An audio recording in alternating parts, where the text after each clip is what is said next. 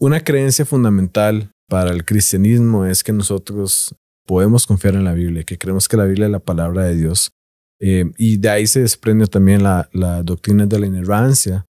Pero, ¿por qué nosotros como cristianos? ¿Cuál es la base para esa creencia? ¿Por qué nosotros podemos decir que la Biblia es confiable e incluso inerrante? I think when it comes to trusting the Bible, generally speaking, there are two issues to look at. One is, how do we know that the Bible we have today was the Bible as it was originally written? In other words, what is the process through history that led to the manuscripts leading to the translations and things that we have today? And that science of studying how the Bible came down through history is known as textual criticism, text having to do with the manuscripts. So we look at the number of manuscripts the Bible was written that still exist today, and we glean from those a reading from which, in the Greek and Hebrew, from which we translate into Spanish or English or whatever the language is. So it's an incredibly enriching study to see how meticulous the scribes were in transcribing how many of these manuscripts are and how close to the originals we still have existing manuscripts. And one of the lessons that we learn is when we compare the New Testament, let's take for an example, to other documents written at a similar period in history. And these other documents are documents from which many universities would do ancient studies, how we study Roman history or Greek history or whatever. And very seldom are those histories ever doubted.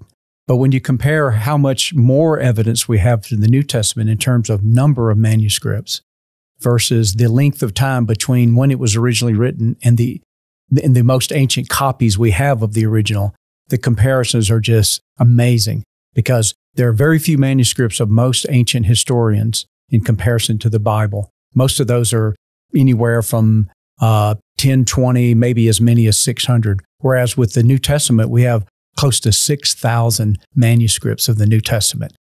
And with the ancient writers, the length of time between the originals, which no longer exist, and the oldest copies is anywhere from several hundred years to almost to over 1,000 years. Whereas with the New Testament, we get very close within almost the first generation of writers as to how far back it goes. So that gives us reasons to know that its transmission through history has remained intact. But the second issue that's relevant to the question is, why should we believe what they wrote is true?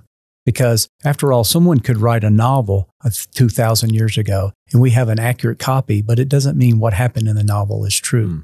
So there, what we do is we look at really what are the evidences of eyewitness testimony. We find things in the New Testament, for example, they write in a way that what they wrote was embarrassing for them.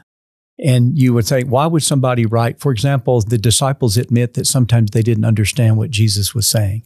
The best explanation of why they would say that in their own writings is that's what really happened. They were just being truthful. Sometimes Jesus said things that we still sometimes today not sure we understand why he said it. Why was he seemingly not concerned about the woman who committed adultery? Why didn't he condemn her like the law of Moses? And people thought maybe that sounded like he didn't believe the law of Moses. And you go, why would they put that in? Because it seemed like he was soft on adultery. And you go, the best reason to explain why they wrote what they wrote is because that's just what really happened.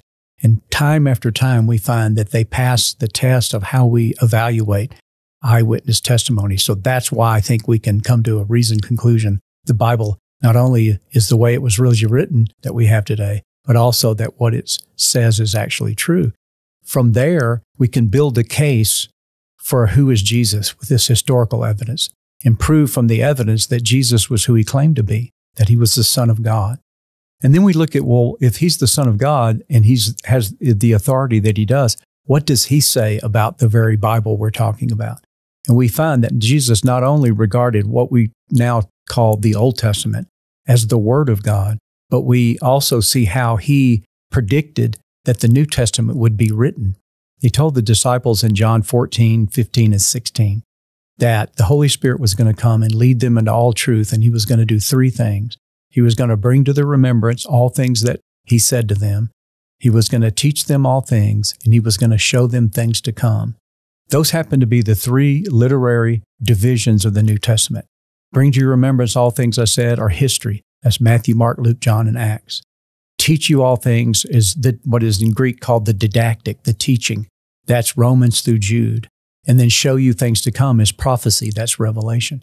So in John 14, 15, 16, Jesus pre-authenticates the writing of the New Testament. If we conclude then that the New Testament was written and Jesus regards it as the Word of God, then for arguments that we could go on to give, we know it must be inerrant because it's the Word of God.